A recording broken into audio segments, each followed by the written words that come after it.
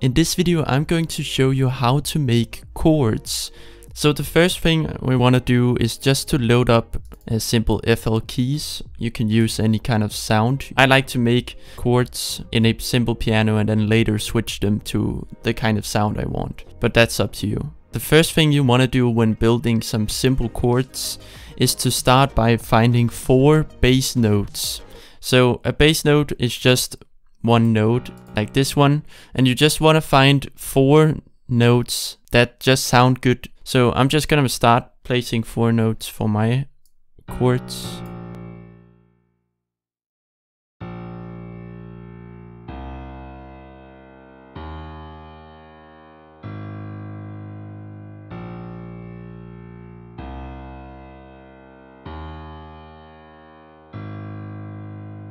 Okay, so I like the sound of these 4 notes.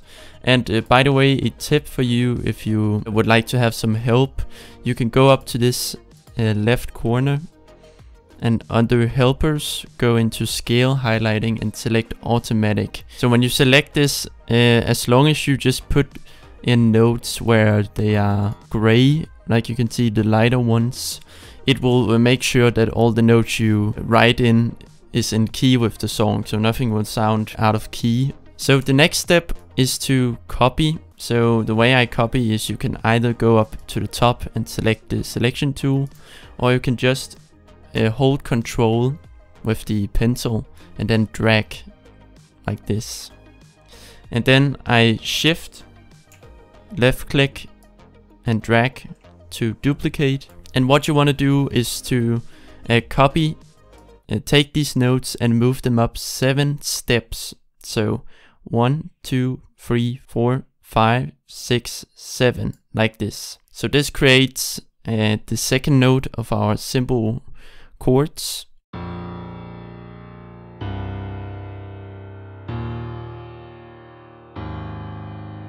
Now the third step is to add in the middle notes. So just adding these notes in between. And I just select these where they are white. I'm gonna move this one up.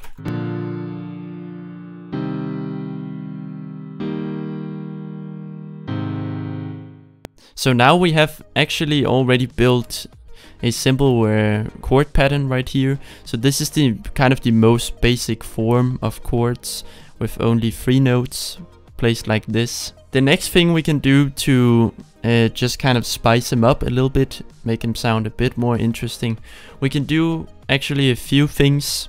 So one thing we can start doing is select all these middle notes that we just placed by holding shift and then left click, and then Control and then up arrow to move them up 1 octave. So this just spreads the chord out more, which I like the sound of.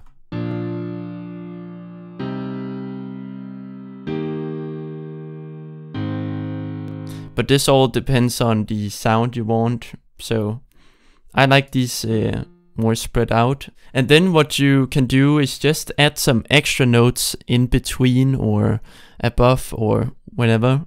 So I'm just going to place the notes where the gray area and just try out the different placements and see where it sounds good.